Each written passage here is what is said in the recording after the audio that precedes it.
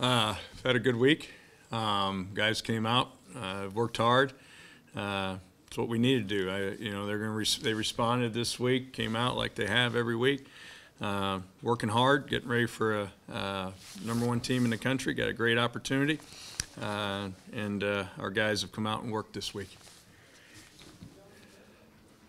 Curt, tell me all about South Dakota State's defense, because I'm looking at them statistically, and there's not any obvious weaknesses at all. I mean, their run defense is top in the league. Yeah. Sacks, I believe, if not top in the league, then second. I mean, it's a very stout challenge for the offense this weekend. Yeah, no question. It's the best D-line that we've seen all year, maybe one of the best D-lines in the country. They're very active. They don't stay blocked. They play with their hair on fire, but that's where it starts. They play a lot of guys at linebacker, play a lot of guys in the secondary. And the one thing about them is that they just all play very, very hard. You mentioned how they all play hard. They've really had to live with the next man up philosophy. They've had so many guys rotate in on the back end due to injuries. I mean, talk about how all the different guys that they have, but it really seems like, as Todd mentioned, there's no dip in production or whoever they do put in. Yeah, they do a great job. Do a great job defensively. Coach does a great job. They've always played really well on defense. They're playing at a very high level right now. Coach, just kind of quickly going back to Illinois State, when you went back and rewatched the game, was there anything specifically other than just your team that you felt really contributed to that slow start? No, obviously you're looking at things that you can do to improve, and you identify that. That was an obvious. We got to come out faster, and we can't jump behind 20 points and come back against a really, really good team. But I'll give this team, our team, credit. They got a lot of fight. They never quit. I've seen that. We get behind in the past and things didn't go that way. And but this team's different. This team has got a lot of fight. Care about one another, and they're going to continue to play hard. South Dakota State obviously has, stakes involved. They're #1. They want to maintain, try to get, the overall #1 in the playoffs. What are the stakes that you're putting out there for your own team? Sure. I mean, they've been obviously getting over the top is the biggest one, but what's their biggest motivation going? Well, I think obviously we're looking for that first conference win against the #1 team in the country, and we've approached it the same way every week. We got great opponents each and every week. We've played the #1 team in the country earlier, played the #2 team in the country earlier. That's not where they're at right now. This team is #1, and for right reason. They've earned that. I don't need to tell them that we're playing the #1 team in the country. They know that. But what we've got to do is we got to continue to complement each other, play better offensively, defensively, collectively, and put it all together. Coach, Cade continues to make plays for you guys. Cade, how has he kind of developed, and certainly needs to kick that up? Everyone does on offense this week a notch as well. But how have you seen Cade kind of grow and develop for your offense over these last couple of weeks through a brutal schedule? Yeah, well, experience. Can't put a price tag on experience. He's getting a lot of valuable experience right now. He's taking full advantage of that. But you see him getting better each and every day, and he's just got to continue to do that as he progresses. Curt, I was going to write about Giannini, fellas there on the defensive line, and tell me about, that strikes me as a transfer that has worked out. I mean, he's been pretty good in there in the middle, and tell me about what kind of wrinkle he brings to the. Yep. Recruited Giannini out of high school. Sometimes it doesn't work out. That one hurt.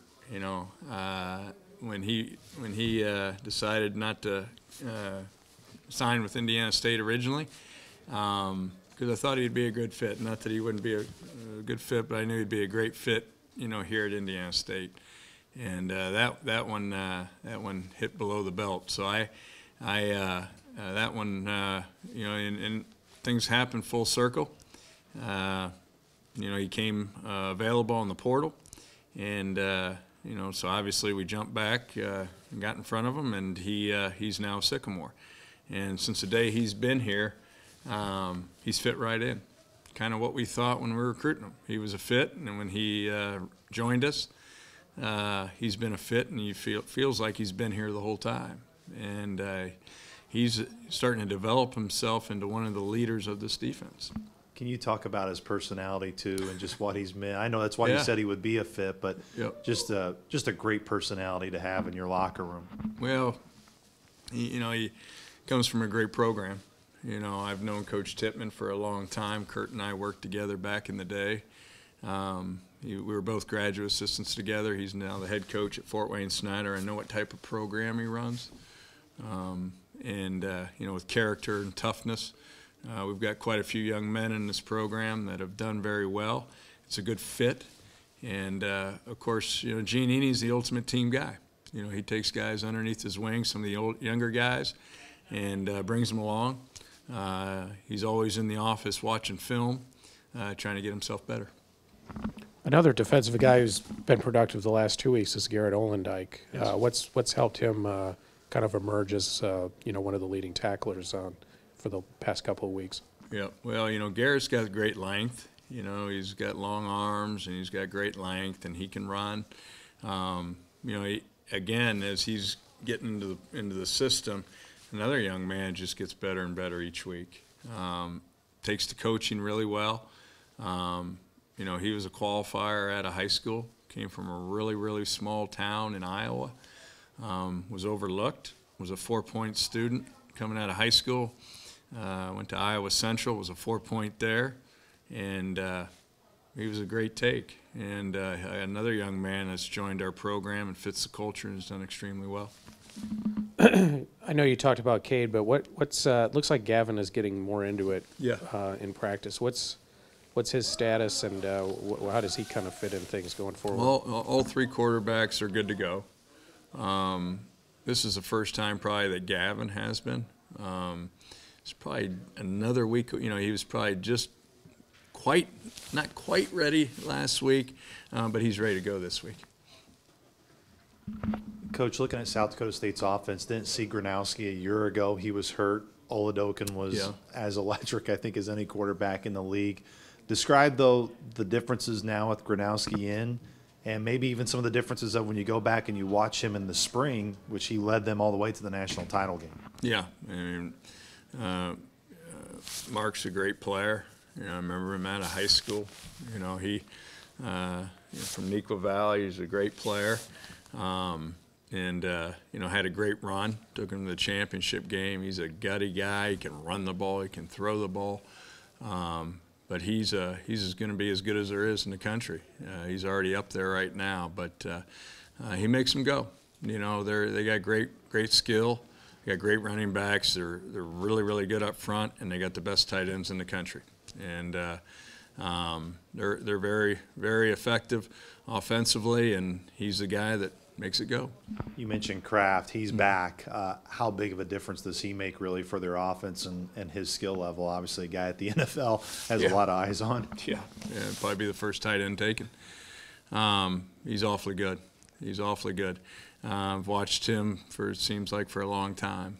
And but him and Hines are really good, and they complement each other really well. But they both are big targets that can really run and block. When you look at a well-rounded tight end, it's a guy who can block in and beat you, flexed out, and Kraft can do that. They can flex him out, they can bring him in. He can do about everything for him. Finally, my last question for you, Coach, is for them offensively. Coordinator left, got a head coaching opportunity. Are they really doing anything different offensively, or is it really kind of the same scheme that you did see a year ago outside, just different personnel? Well, there's some similarities, certainly. Coach Eck brought his flavor to it, a new offensive coordinator has brought him, but, you're seeing a lot of the same baseline stuff.